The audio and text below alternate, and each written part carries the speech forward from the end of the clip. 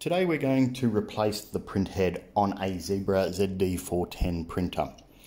To do this, open the printer, disconnect the power of course first and turn it off, and in the top you see a little clip there on the right hand side. Click that and the print head will easily come free. Inside we have three connectors, 1, 2, 3. Simply disconnect these three connectors by gently pulling them out, and our print head is released and free. We have a torx screw on each side to release the holder.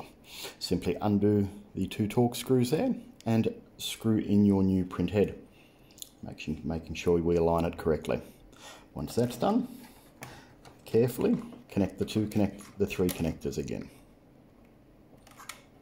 making sure to line them up correctly, and then just push them gently in.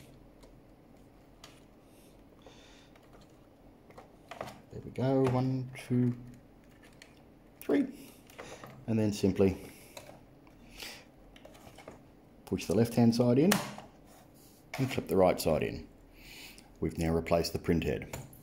Before we operate the printer, make sure you use an alcohol wipe or soft cloth and make sure we clean any residue off that print head.